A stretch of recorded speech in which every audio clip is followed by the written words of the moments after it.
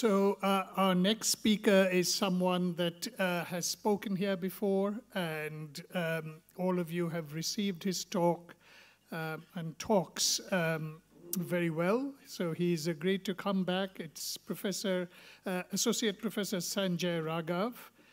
He's a senior consultant neurologist at Monash Health and Peninsula Health, where he runs movement disorder programs, and he's the director at Dandenong Neurology. He's assigned supervisor and mentor to the Royal Australasian College of Physician Trainees.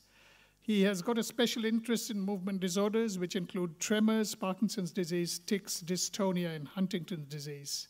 In addition, he's involved in several research projects related to movement disorders at RMIT and Monash University. Several of his research papers and articles have been published in esteemed peer-reviewed medical journals, and he has presented at national and international conferences.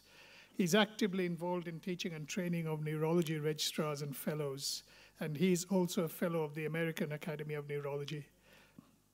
Also, another string to his bow is he is a level 2 yoga teacher who has developed a special yoga and wellness program for Parkinson's patients and conducts weekly yoga and mindfulness classes.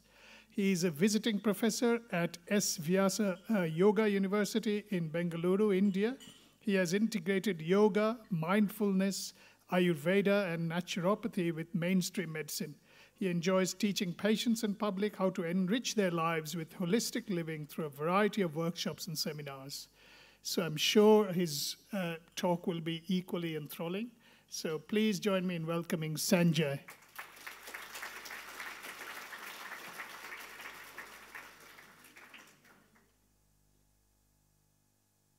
Thank you, Arup, for inviting me to this esteemed presence of people who are here to listen. And I don't know how much you are still awake to listen to me, because postprandial, I feel very drowsy, and towards the end of the day, it looks too hard to focus. Maybe I thought the dancing stuff should have been done before my one, so you would be more awake, but anyway. So you can raise your hand in between or at the end if the questions are, so I'm happy to answer whatever I can. So if we go through what I'm going to talk about is holistic approach. Holistic doesn't mean that you stop taking your tablets or you don't see Dr. Meena Ghali for focused ultrasound therapy. You can do all those things and you can still do yoga and meditation. And I think it works better, because if you work with your body and mind in the best possible way, the symptoms are decreased, and that means that you need less medications and less side effects. So to make you understand what is integrative medicine framework, we have evidence-based therapies, conventional medicine, taking your levodopa, dopamine agonist, and other medications. Complementary medicine is like acupuncture, herbal medicines, Chinese medicine, or something else. So they can also be evidence-based.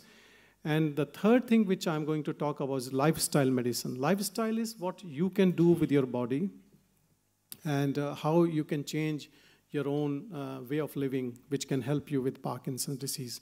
So if you combine all of them together, it is known as holistic approach. And this is the way you can have your own informed choices. So if you look into lifestyle medicine, it is not complementary medicine or alternative medicine. It is self-care.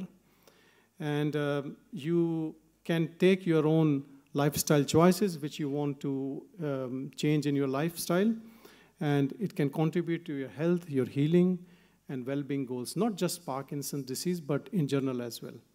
So you definitely have to do something about it. It's not just taking a pill and everything is gone. So it is not a new medicine. Like nowadays, you can see there's a Lifestyle Medicine Society of Australia, Australasia, and American and world. But this is always the case. Even Hippocrates, who was there in 450 BC, who's considered to be the father of modern medicine, is also father of lifestyle medicine, because he found that the disease starts from gut, walking is the best medicine, and food can be your medicine. So these are all important things which we are following up since then.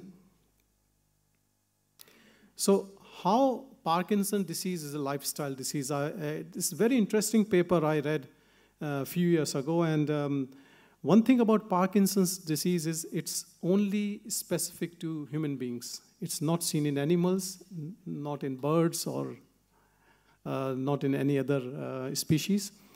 And there's a theory behind it that there's an evolutionary bottleneck, because the way the nigrostriatal axons arborization is, you compare to any species, it's like 500 to 900 times more very dense network in basal ganglia, and which leads to prone to oxidative stress rather than other parts of the brain.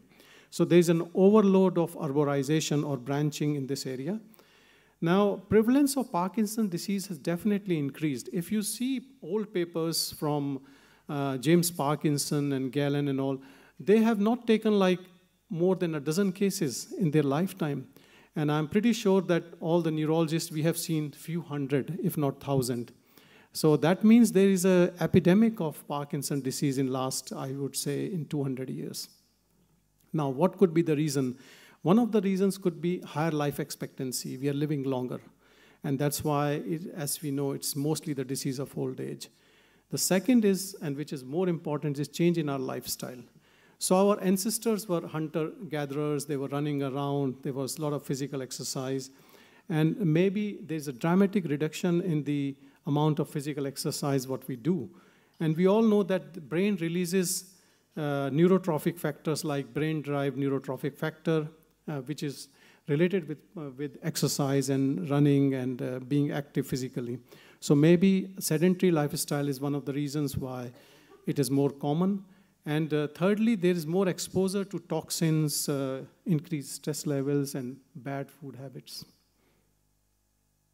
So this diagram shows how we have changed from hunter-gatherer activity to sitting in our house, having a home office, and even our paintings have changed depicting how we live.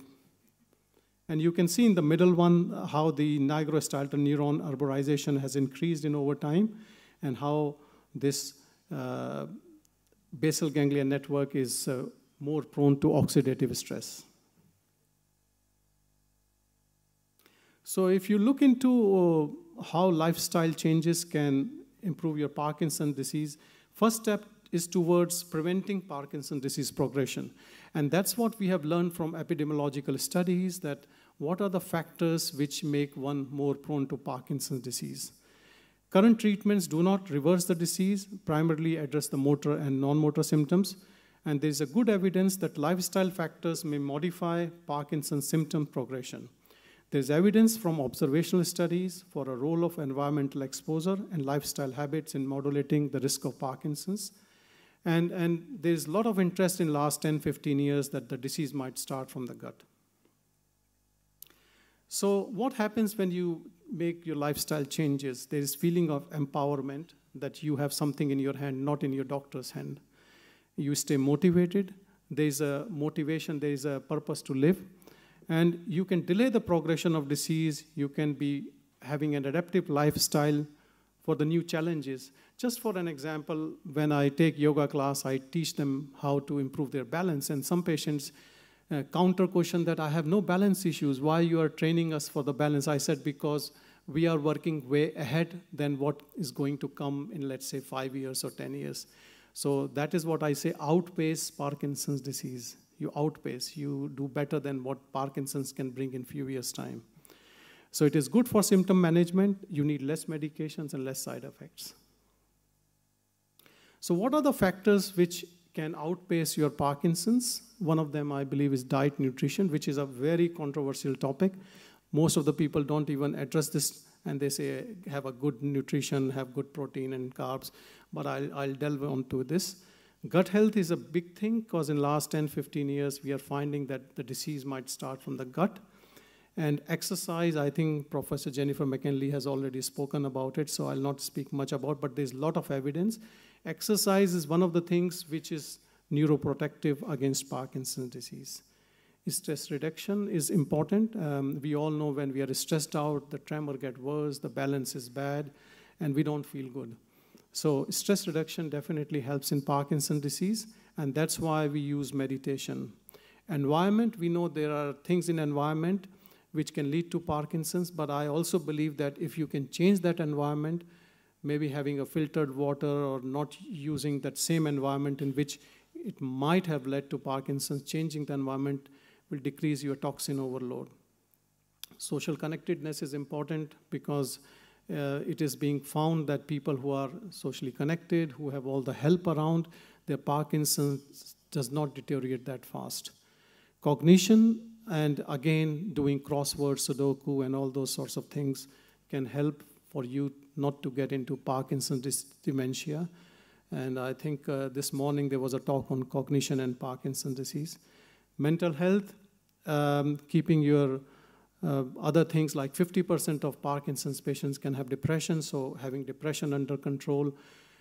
In our Parkinson's clinics in a public hospital system like Monash, we sometimes see only pure depressed patients which look like Parkinson's disease.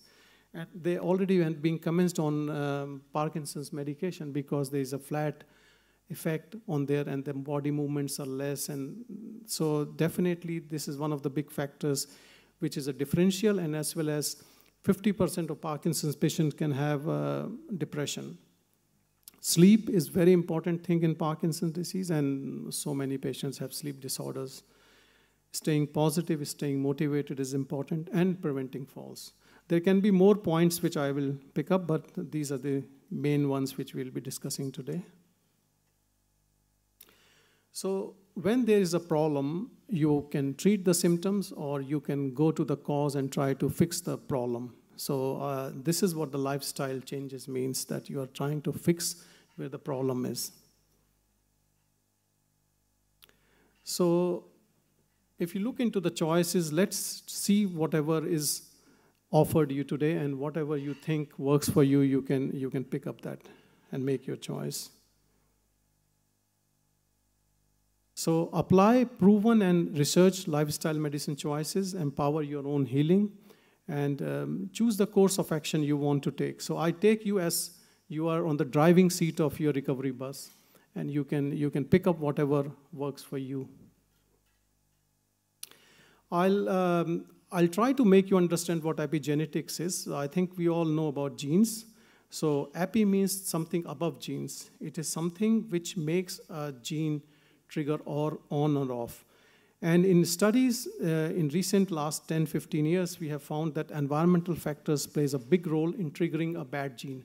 Let's say someone is born with a gene which can lead to Parkinson's disease, but it needs the right environment for that gene to trigger on. And if you keep your environment in a way that you are not prone to that disease because of environmental insult or an infection or your lifestyle, you can be delaying the disease or you can prevent the disease. So epigenetics, there is growing evidence that environmental factors can work on gene regulation in Parkinson's disease. And there are different ways by which it works. The most commonly studied in Parkinson's is DNA methylation, by which there can be change in genes. So it is like a switch button on and off. And if you can change your lifestyle factors, you can prevent Parkinson's disease. And then there are more studies on that. Keep going. So epigenetic modulation of gene expression by environmental factors is emerging as an important mechanism in both positive and negative way. If you see, the negative ones are dairy in nutrition, pesticides like paraquats, and trichloroethylene is found to be leading to Parkinson's disease. Heavy metals like copper, manganese, and lead. And positive, from various epidemiological studies we have found, is coffee, tobacco. Vitamin E is again found in epidemiological studies, but when you are giving tocopherol, it doesn't really improve your Parkinson's disease. Maybe in the long run it might, and also exercise is beneficial.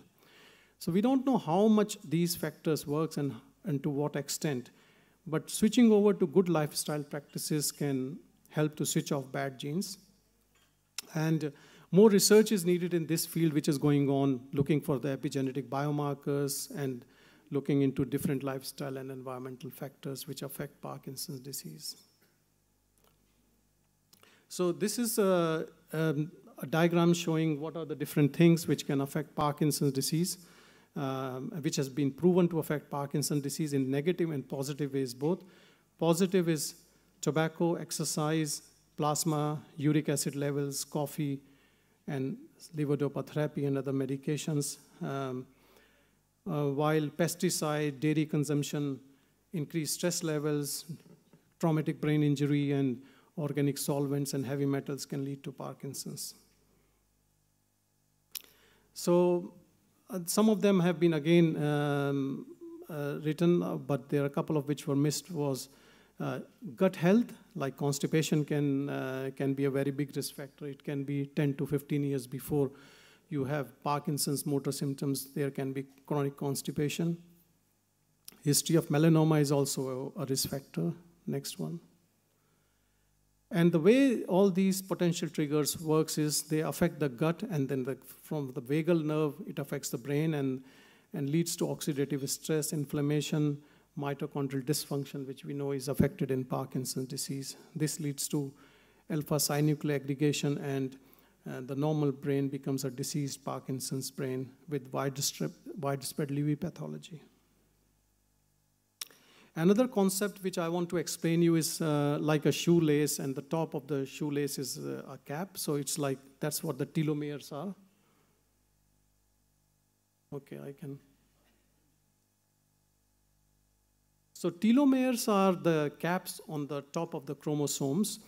The bigger the telomeres, that means you're more protective. It is like in aging, we have studied a lot about if there is a shorter telomere length, that means chances are you will die early. So they have studied telomeres in Parkinson's disease as well.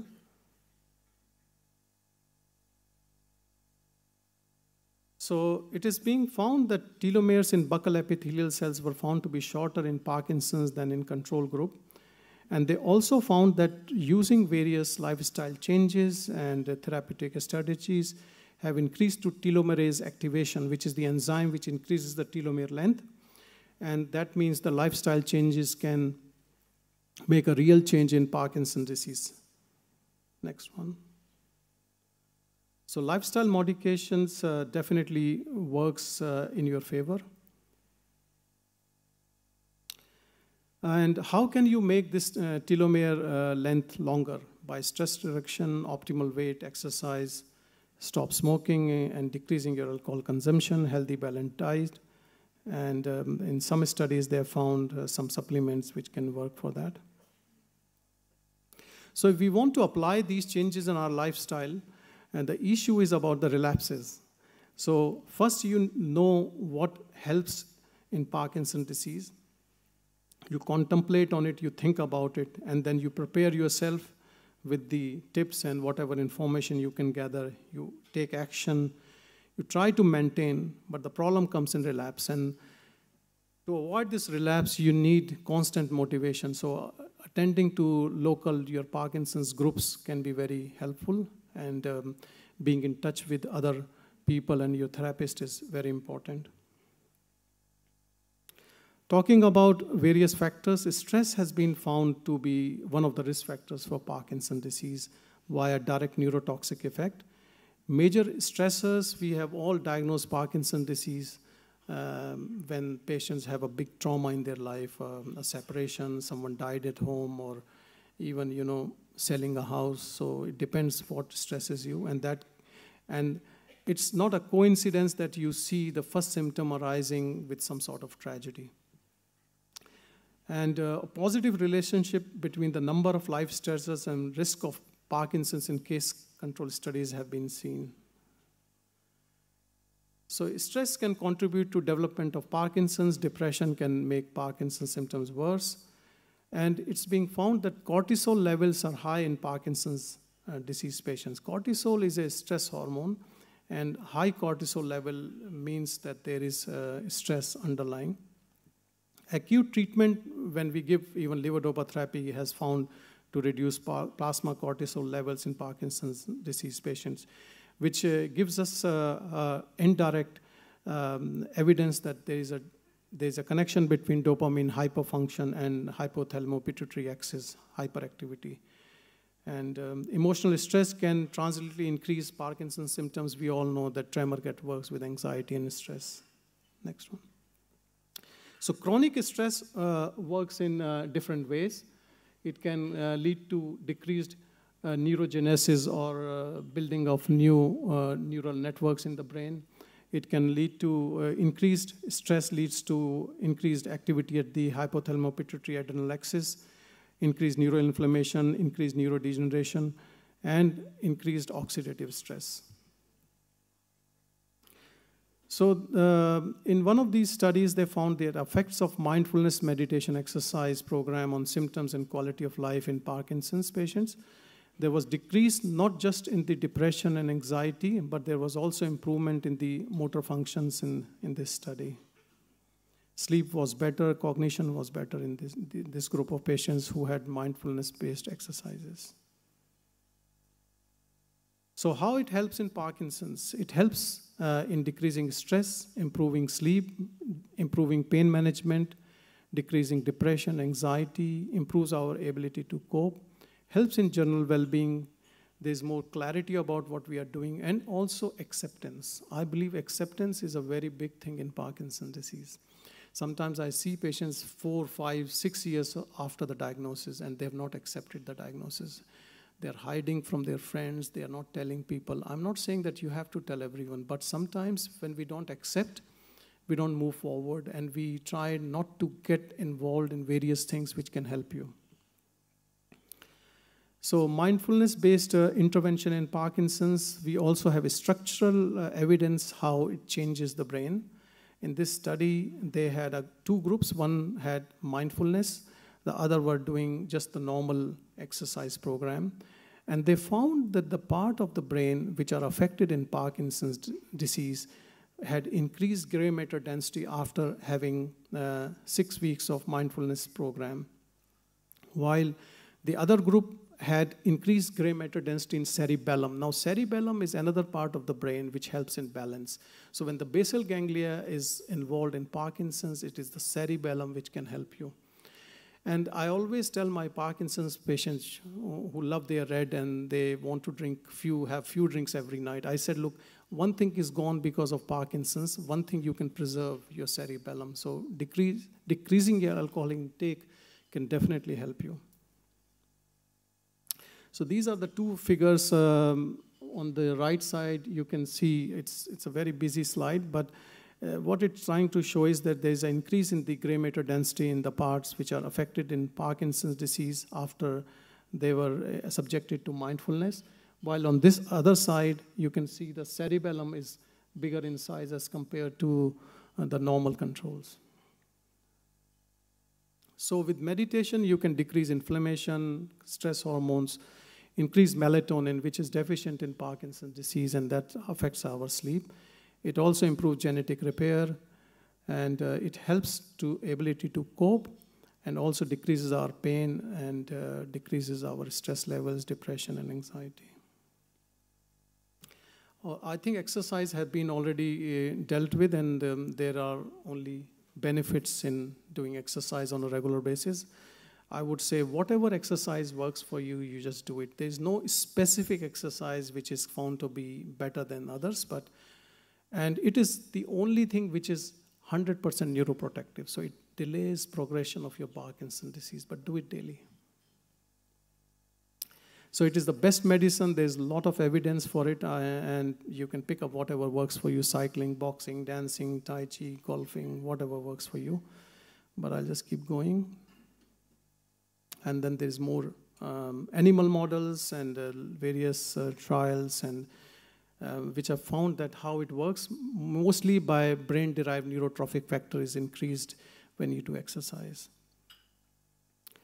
And the best exercises, which is more vigorous, and if you can do it on a regular basis. I'll keep going. And I teach yoga, and I'll try to explain you why I teach yoga in Parkinson's disease. So let me just keep going.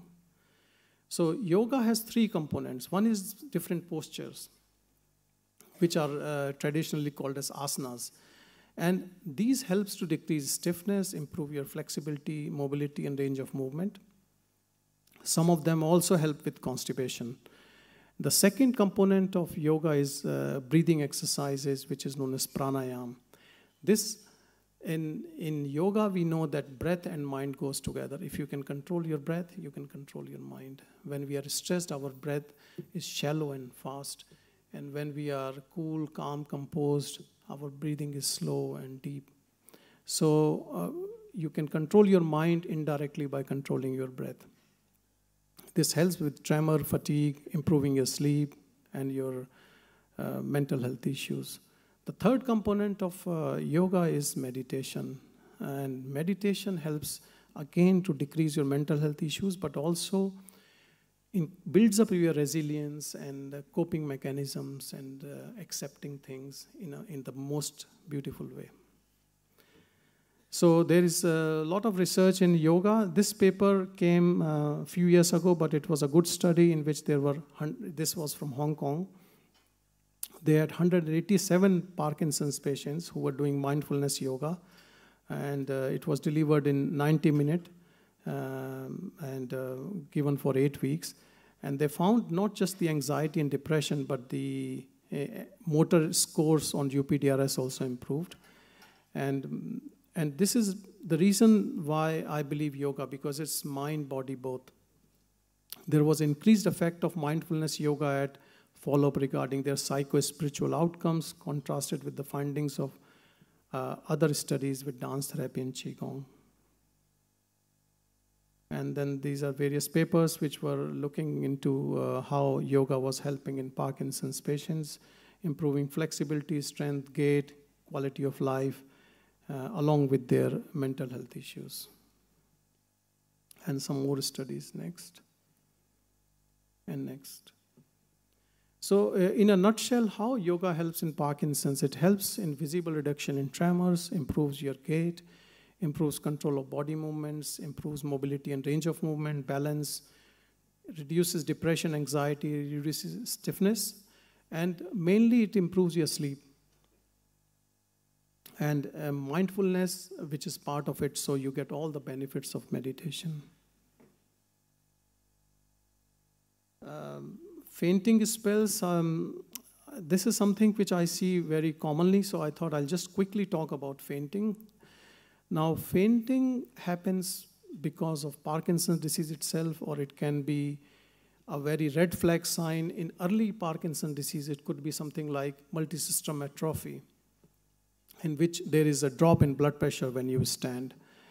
And I think this is an important thing to understand, that if too much of fainting even before your diagnosis, it could be something else like MSA, multisystem atrophy. But one thing which I want to tell you about these fainting, which I do, is that I ask patients to drink lukewarm water early morning, empty stomach. That is found to be very effective in orthostatic hypotension. The second thing it works is in constipation. When you drink early morning water and then you don't eat anything for next hour or so, it helps with your constipation as well. But then there are other things which you can do if you are having dizzy spells. One of them is to have smaller meals, shorter meals rather than big meal, because big meal brings all the blood to digest that food and you can feel dizzy. And then getting up slowly from the chair, doing some leg exercises. In past, we used to give pressure stockings like leg stockings, but in recent few trials, they have found that it is not that effective, though abdominal binders are better in that sense. So you can also look into other things, like when you have a nap in daytime, keep your head end a little bit up. So that helps to prevent dizzy spells in daytime. Another thing is avoiding heat exposure or prolonged standing, or moving your legs when you are standing, or sitting cross legs. So when you get up, there's not much pooling of the blood in your legs, because calf is the second heart. If you do leg exercises, you can bring that blood back towards brain. Otherwise, you might feel dizzy. And obviously, there are medications which can be tried. One of the medications which is the most effective is not available in Australia. If I'm correct, droxidopa, I have never seen. You can get from a special access scheme, but it is a very good. Usually we give domperidone along with our levodopa, which works, increasing water intake. And if you don't have blood pressure issues, maybe increasing salt intake can help. So using adaptive equipments for various reasons can be used. I'll just leave it because it is more of an OT thing. But all these things comes into lifestyle, having protective gears around, rope at the side of bed. If you have rolling over problem, you can have satin pajamas, so you can easily turn over in the bed. And using an electric shaver rather than safety razor can be helpful. And using sticks, wheelie walkers, and things like that. I'll talk about gut because gut has a lot of interest in Parkinson's disease recently. There's an increasing amount of evidence that possibly Parkinson's starts from gut. High prevalence of GI symptoms in Parkinson's patients like constipation can be there even a decade before other symptoms. And in various studies, it's being found that even before alpha-synuclein is seen in brain, it is seen in gut. There is a increased gut permeability with the load of alpha-synuclein in early Parkinson's patients. And it is also being known that enteric nervous system is exposed to toxic substances. And this is also linked to high level of alpha-synuclein in the brain in Parkinson's patients.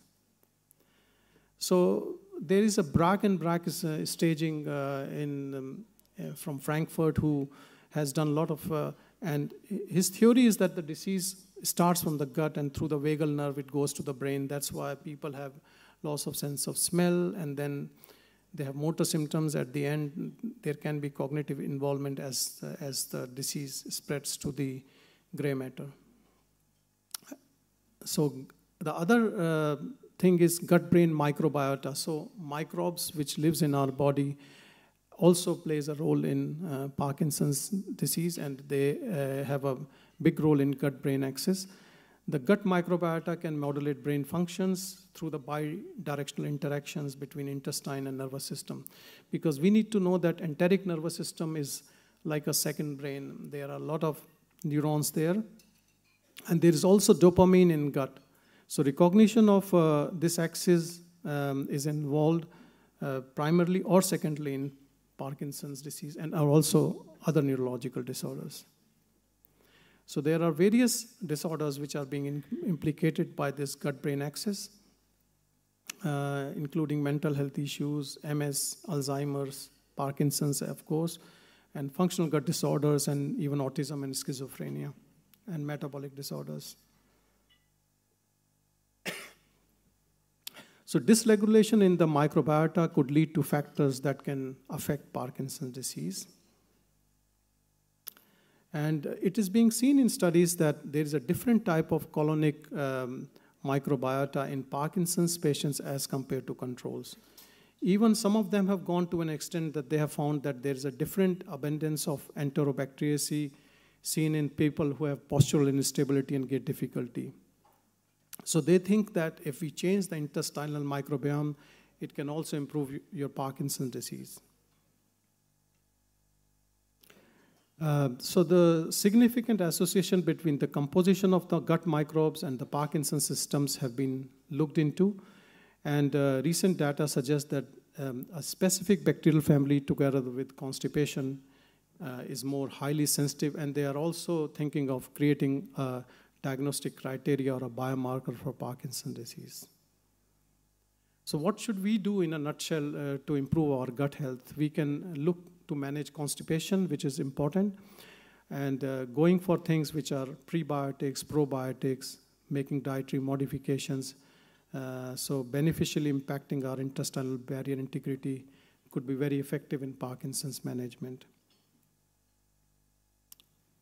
Now coming to the food, what type of foods you should avoid. So avoid all the problem foods. Problem foods are the ones which are giving rise to constipation or altered bowel habits, and each to his own. Everyone has different. Someone might be having lactose intolerance or fructose intolerance, trying to avoid those foods. One thing about in Parkinson's disease is protein intake. Because I always tell to take the tablets empty stomach, and when you take it along with the food, especially if you have a high protein diet, it delays or sometimes it does not allow the levodopa to be absorbed from the gut. The reason it is the same carriers which helps protein to get transferred into the body, which levodopa also uses. So either you take your tablets empty stomach, or you wait for a couple of hours before you take your medications. If you are having constipation, then that delay should be a bit longer. So there is no special diet for Parkinson's patients. People have studied Mediterranean diets, which they think is better.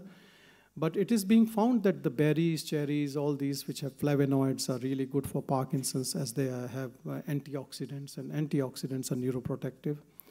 Eating whole grain, fresh fruits, locally produced foods, and organic maybe, to avoid any pesticides or chemicals in it is the best approach.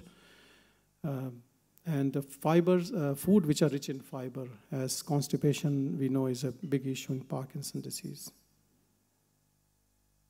So there was a study done in almost 50,000 men and 80,000 women over the course of 22 years.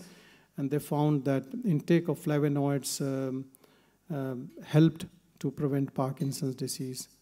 So eating all these colored fruits is good. So plant-based diet is protective. It is protective not just for Parkinson's, but a lot of other disorders also, even cancers and all. How much time? Okay.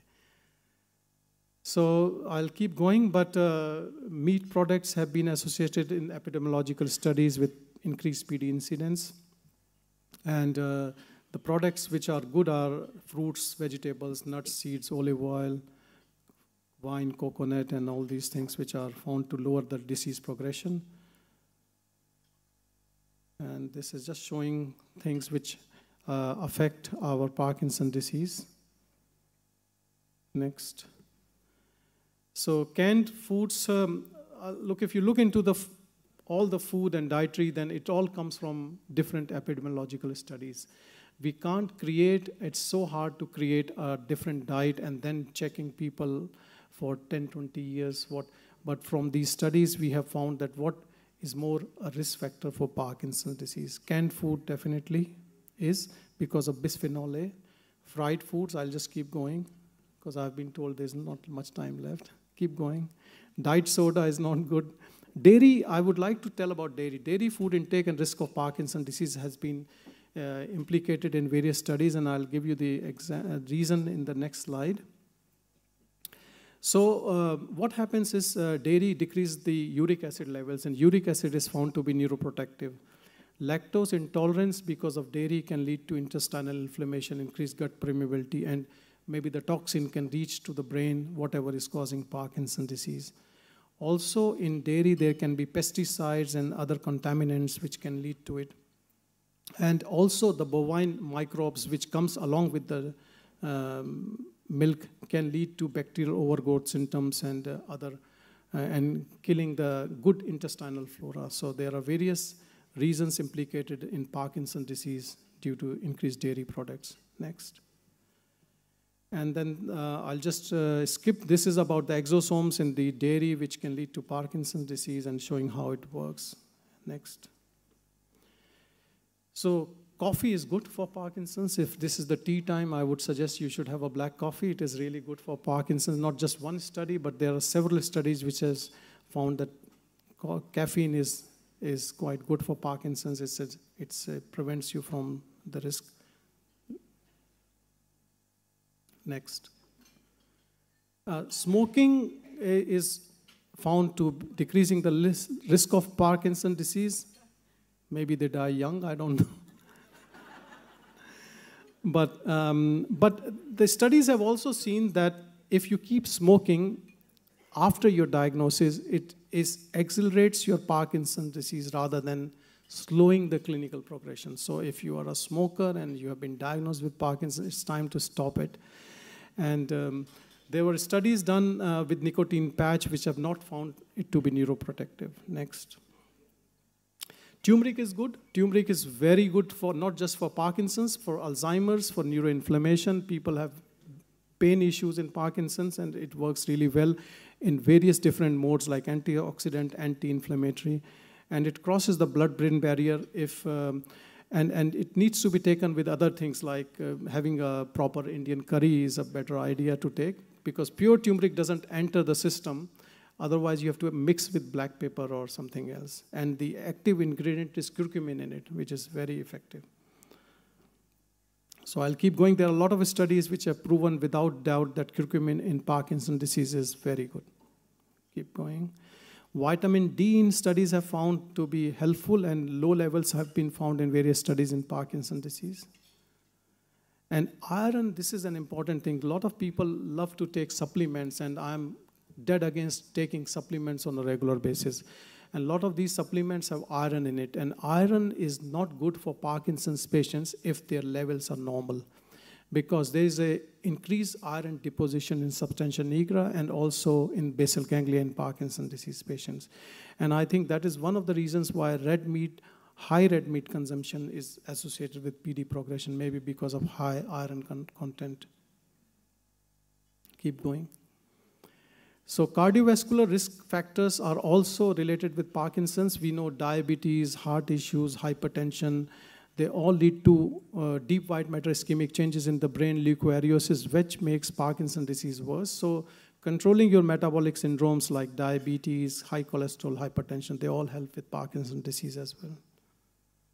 And then there are other risk factors found in studies, and the water, if you can change the water environment, having more sunshine, and avoiding any exposure to heavy metals and solvents.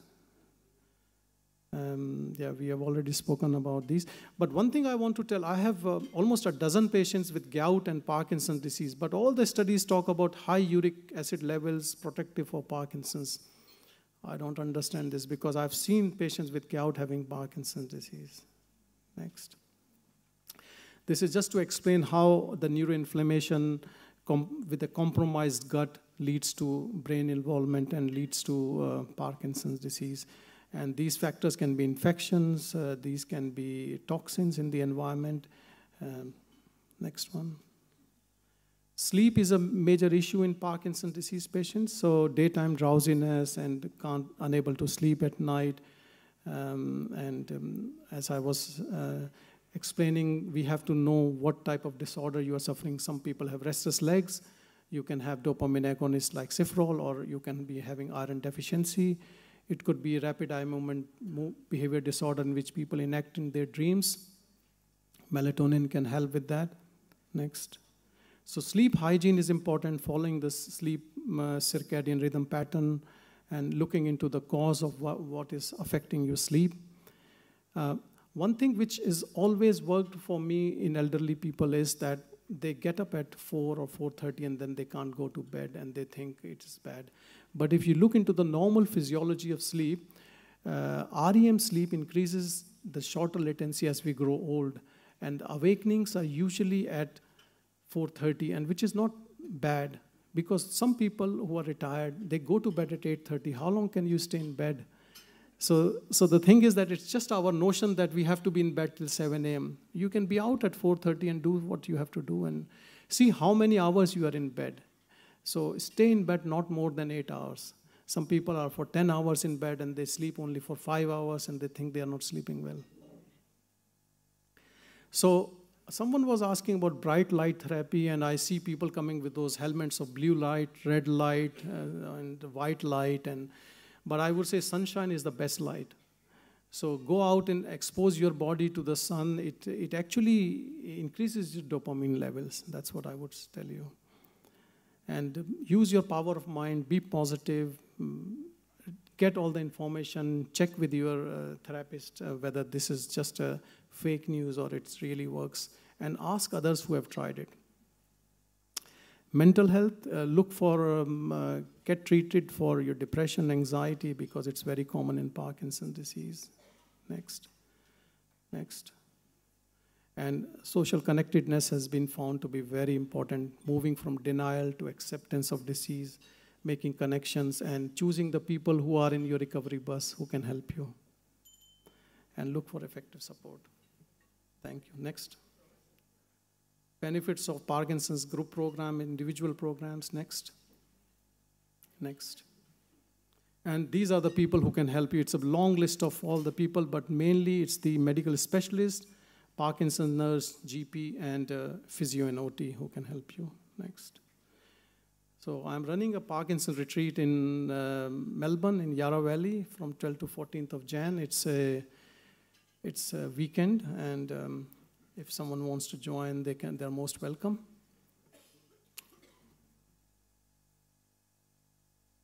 And these are some pictures of the place. Thank you, everyone. Thanks.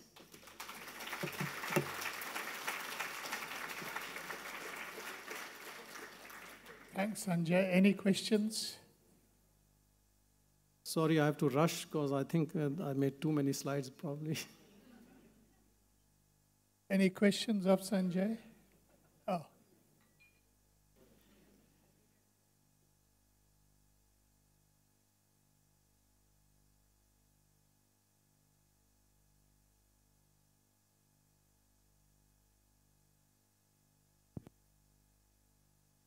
My question is there certain jobs or employment or industries that prevalence of PD is higher?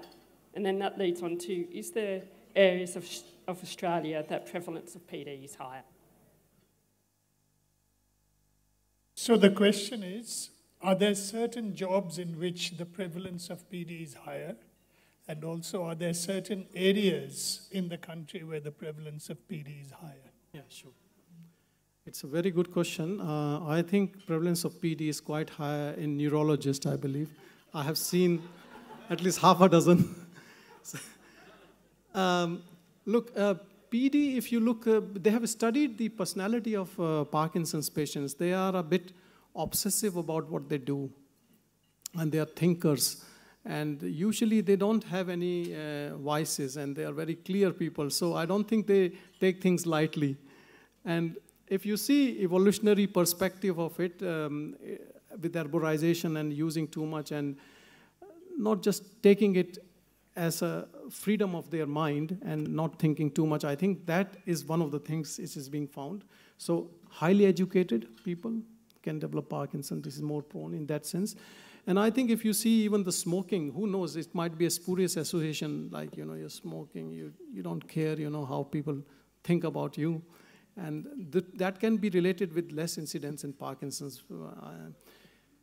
If you look into the regions where Parkinson's is more, they have always found Parkinson's more in chemical industries like organic solvents, trichloroethylene, and also in agriculture places where people are having well water or the water which is high in metals, heavy metals like manganese, lead, or copper. So environmental toxins or high pressure jobs probably. Hope this answers your question. Any other questions of Sanjay? Okay. I think.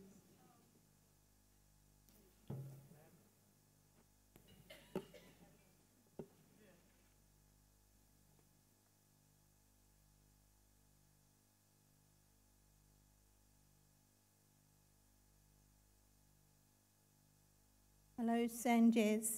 I was just wanting to ask you, in my family, my mum had Parkinson's, my brother has Parkinson's, and I have Parkinson's. And do you believe it can be genetic? Look, it's important that the family shares the same environment, so we can't say it is genetic. And it's also important to know at what age it was in your family. Can you tell me in what age people had Parkinson's in your family? I was 59, my brother was 63, and my mum was diagnosed at 70. Yeah, I would say fairly young people also in family. So it could be genetic. I think genetic testing can be done, and we can find out if there's a gene mutation which is leading to it. But as I said, environmental factors can also play a role on genes, as we talked about epigenetics.